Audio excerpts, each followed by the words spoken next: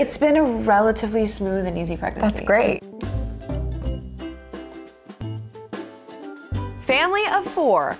Brooklyn Decker and Andy Roddick have welcomed their second child, a baby girl. In July, the former tennis pro surprised everyone, including his wife, when he announced they were expecting while being inducted into the International Tennis Hall of Fame. I did not know that he was going to announce our pregnancy in a speech publicly. That was a shock. Back in October, the model opened up to us about her pregnancy cravings and what her 2-year-old son Hank thinks about being a big brother. Just like junk food. Yeah. I never had that the first go around, so I kind of thought it was this urban legend that just pregnancy gave people an excuse to crave junk food. It's real. Yeah. It's very real. I want candy all the time. He is crazy about the idea of a little sister, but again, I don't think he understands sort of the reality of what that actually looks like. The what to expect when you're expecting actress hasn't been shy about showing off the not so glamorous sides of pregnancy, sharing this picture of her swollen foot back in October. Decker and Roddick began dating in 2007 and tied the knot in Austin, Texas in April of 2009. Bye-bye.